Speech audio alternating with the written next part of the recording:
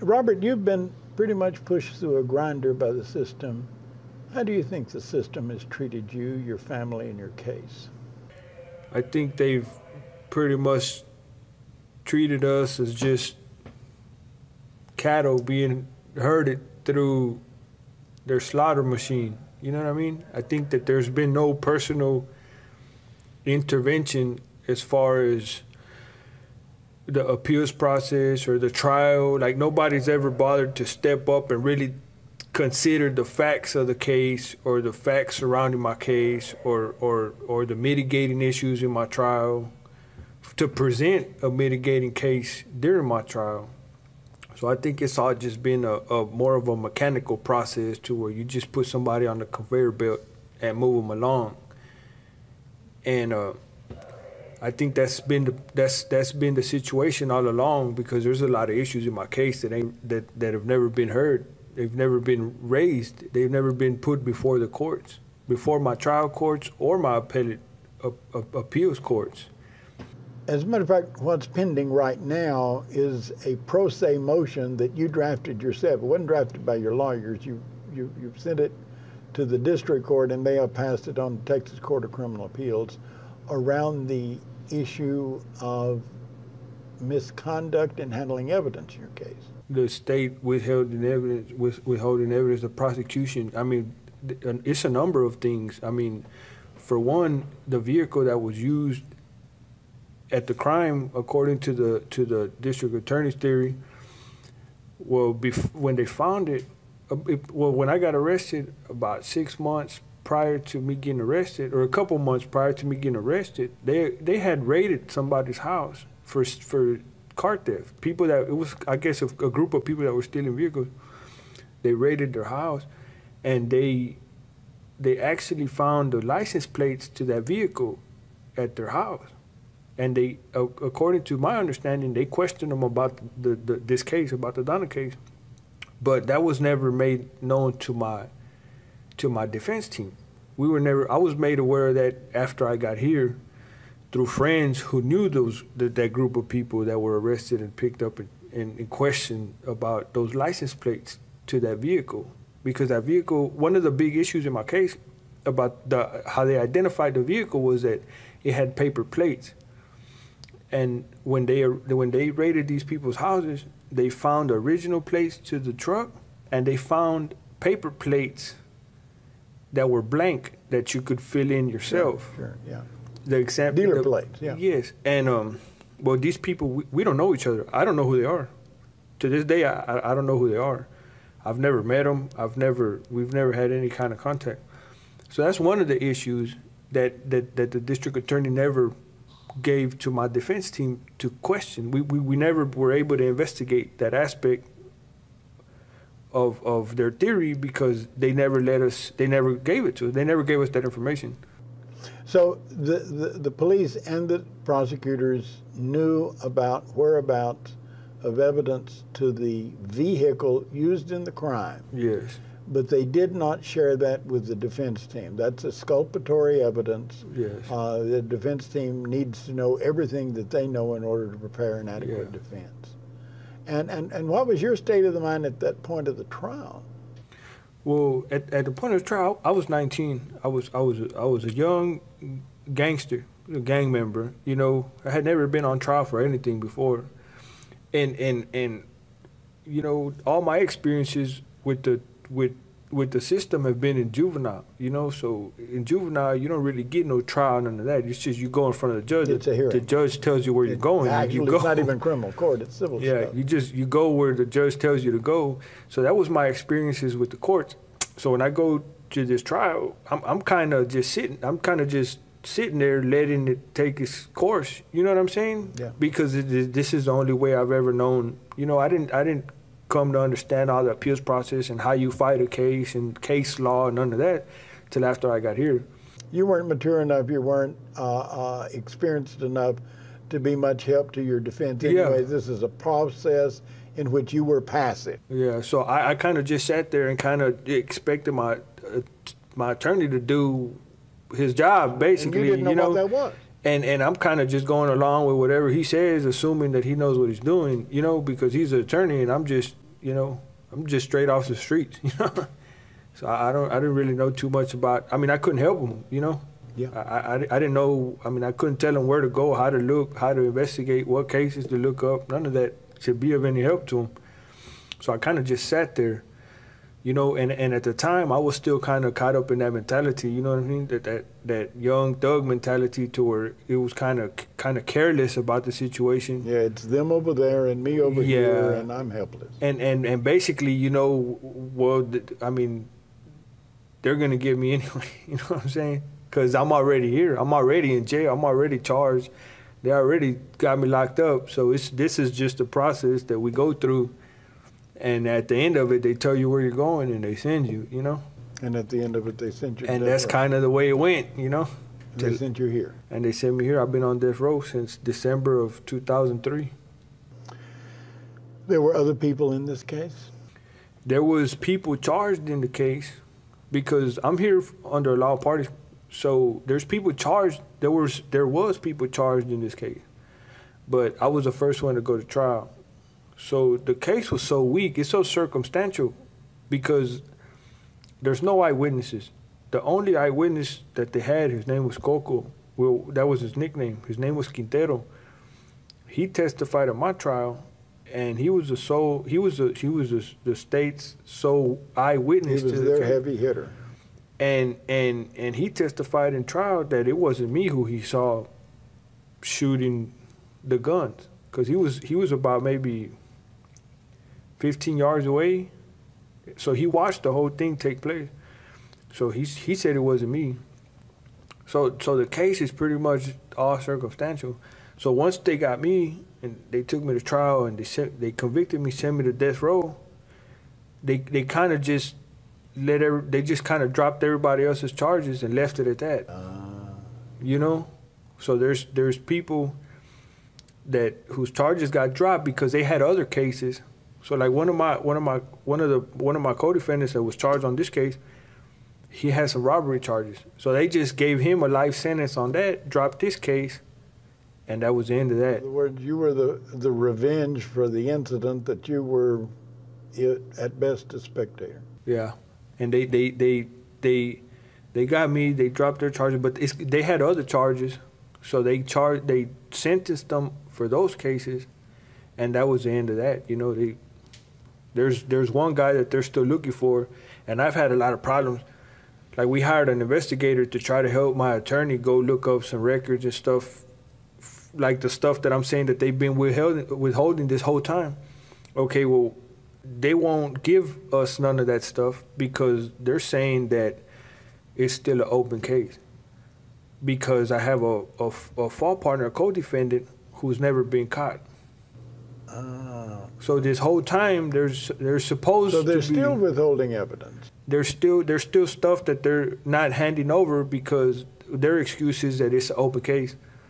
So they can't give it to us. Is that in your current motion? No. Because I've never seen what they have. So I don't know what to ask for. I don't know what to bring up because I've never seen the police reports. Because since it's an open case, like every 3 months, they have to give a report, an update on their investigation. Okay, well, that report has a bunch of other information that we try to get during my trial. Well, the DA was saying that the judge shouldn't grant us access to that file because it's an open case. And it relates to somebody else's cases. Yes, and since his excuse was that since it's a gang-related issue, that if there's something in there, I say that they're getting close to arresting this guy, and I get the file, and we see something that I would tell them, so they're denying me access to any of the records based on that idea that there might be something in there that I can go tell them. So they're trying to keep their investigation secret. And that's keeping, I mean, we can't really do too much investigating on the investigators' reports and their case because they won't give us access to it. And so here's the sorry state of American criminal justice. It's a patchwork quilt with so many parts missing that you don't ever get a full picture, and they've got an excuse for every missing part. And they try to cover parts that they don't want you to see. You know, the quilt only covers what they want to cover, you know what I mean? That's true. And that's the thing, like in my case, they've never accused me of being the shooter. It's never been an issue that I took anybody's life. I said, but if anybody asked the district attorney who was the party in the case, who did he aid and abet in the commission of this crime to take these people's lives, they said, well, they don't know. So in my case, they don't know who pulled the trigger. They don't know who murdered the women. They're just saying that I helped them, but they don't know who I helped. And that's been an issue in my case, that it's kind of been hard to raise it in appeal because they're saying, well, he was a party. And I mean, how do I raise the issue of, well, where's the party? Yeah. When I don't know where their investigation is going. I don't know who they're naming as a party. I don't know who they're alleging is the party because they won't give me access to their file. So if they have a list of the people that are a party to this crime, could be 5 people, 10 people, 20 people. I don't know because I can't look at their file to see who they're alleging was the party of the crime. On my way in here, I met your wife and her mother and 3 wonderful children. How have they been treated by this process? They kind of, you know, I mean, I've never had any attorneys really just try to get them involved in what's going on. You know, kind of my attorney's been kind of standoffish. So really their only dealings is with the prison system, you know, when they come here. And I mean, they've treated them all right, except I guess my only complaint is today, you know, when it really matters, that you would assume that they would be, you know, more careful with what they're doing. It seems that they dropped the ball, you know. There was supposed to have been visits yesterday that didn't happen? No, I got my visits yesterday, which was a full day. I got my visits the day before, which were a full day. Today was a half day because of media day. Yeah. So visits run from 8 to 12. They didn't get in until 10. They didn't get here till 10 because the officer in the front told them that they're not allowed to come see me today. That they either see me today and they can't see me tomorrow, or they see me tomorrow and they can't see me today. Where he got that idea, I don't know. But somebody got you in. I saw the warden, and he said that he got them in at whatever time they came in. Yeah, as soon as they got here, they let them in. And they, instead of ending my visits at 12 the way they normally do, they let them stay till 1.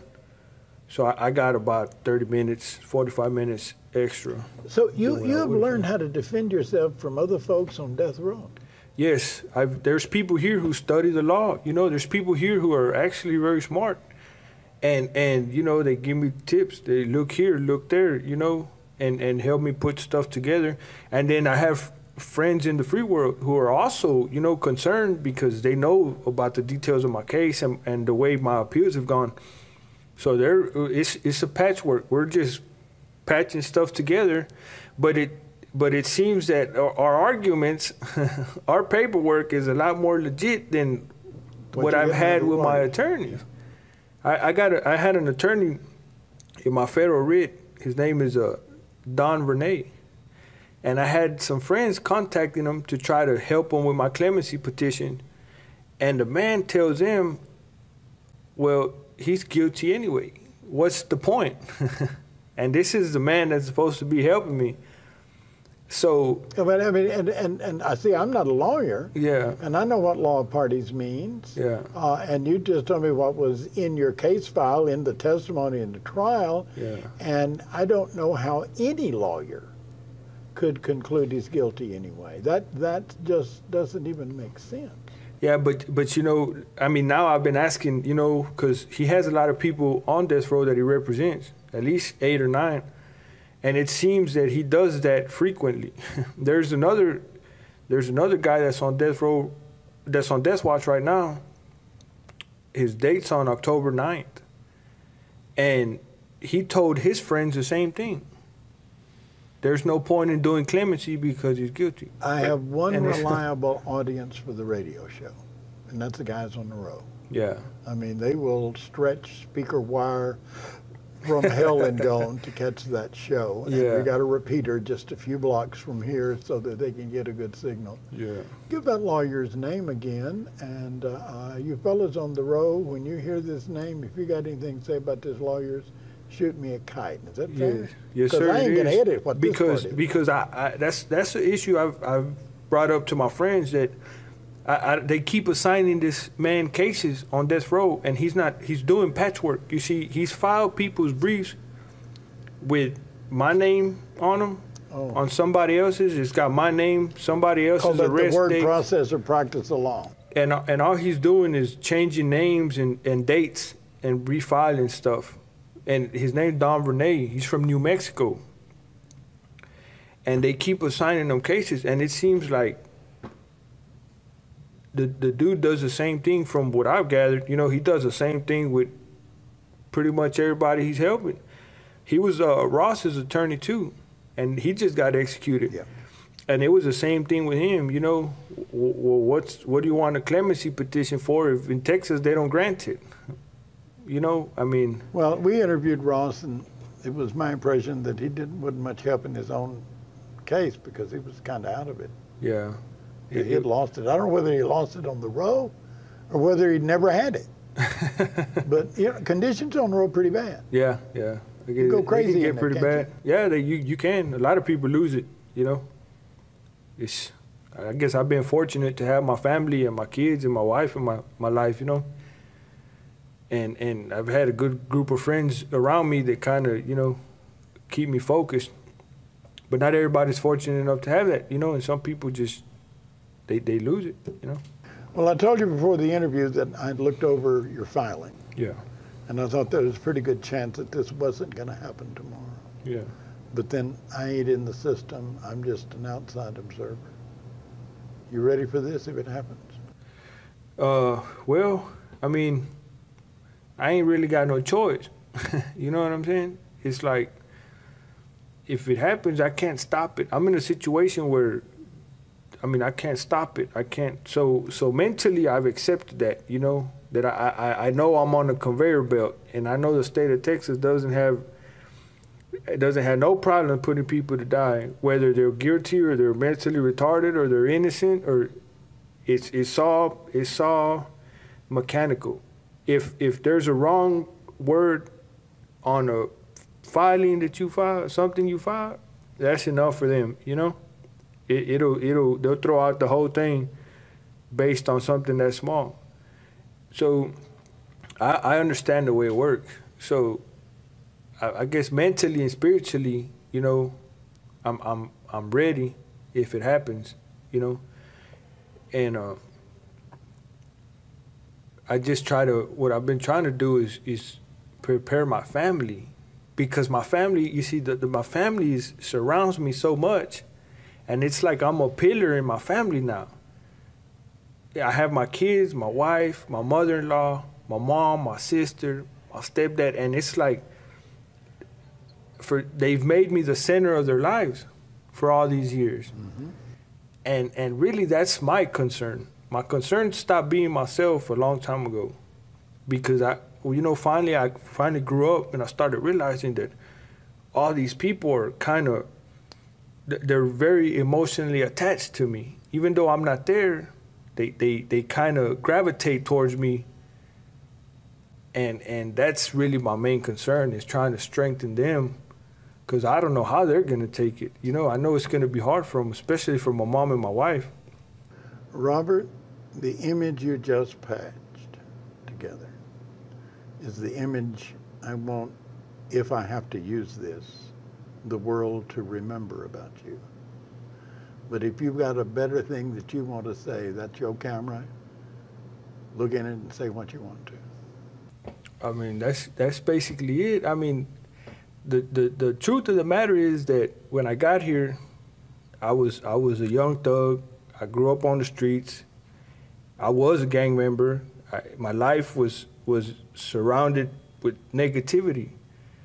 But since I've been here, I've grown up, and I've taken the time to self-analyze myself, to get to know myself and who I became and how I became that person, and not like that person, because now I understand that lifestyle is not necessary. You know, a lot of us, it's a trap. A lot of us fall into that lifestyle without really knowing.